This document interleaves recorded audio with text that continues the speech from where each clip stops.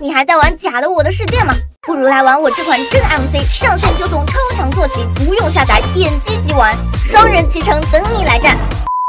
时隔多年，魔将终于更新了波大的骆驼。是的啊，你没有听错，就是传说中的骆驼。和之前的马、羊驼等不同，它可以一次乘坐2名玩家。好家伙 ，MC 双骑时代开启了！这还不叫上好兄弟上号玩 MC， 而且骆驼作为 MC 中最大的坐骑，坐在上面直接免疫僵尸近战伤害，前座负责驾驶，后座直接嘎嘎乱杀。此外，骆驼还有一双大长腿，所以他们可以直接跳过峡谷。这个时候就有观众要说了，这么强烈的坐骑怎么获取呢？不要绿宝石，不要钻石，只要一坨仙人掌，豪华双人坐骑带回家。这么炫酷的坐骑，隔壁游戏他做得到吗？我刚才回放，你知道吗？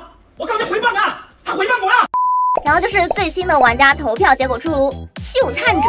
虽然国外玩家对于他的支持率高达55.1%，外国网友的审美是否有点不知道屏幕前的你会选哪一个呢？此外，官方还充分的照顾到了一些不会换皮肤的宝子们，特意推出了7款新皮肤，就是吧，这个皮肤如果不丑的话，一定还是很好看的吧。说了这么多没用的，再来看看这次更新没屁用的东西。第一种吊牌，需要铁链和去皮原木合成，有3种不同的选购样式。不过中国版连个告示牌都不能用，你给我加个吊牌有用吗？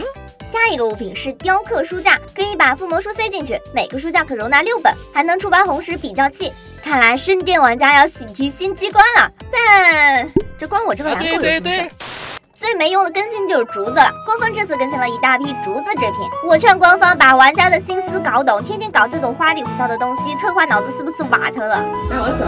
那么以上就是 1.20 已公布的更新内容啊，而且还只是其中的一小部分。提前关注点赞，不久后 1.20 快照版就会推出，到时候再带你解锁更多更精彩的内容。拜了个拜。